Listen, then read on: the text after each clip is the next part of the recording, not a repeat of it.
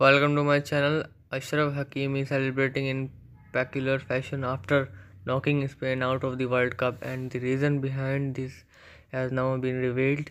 The Paris Saint-Germain started a pagan celebration after his Panica penalty saw say Morocco progress into the quarterfinals of the World Cup for the first time in their history.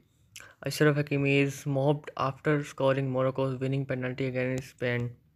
After the win, Hakimi did a penguin celebration, and while many would have expected Hakimi to be overwhelmed with jubilation over Morocco's progress, instead Hakimi opted to fire a dig towards Spain boss Luis Enrique. Thanks for watching.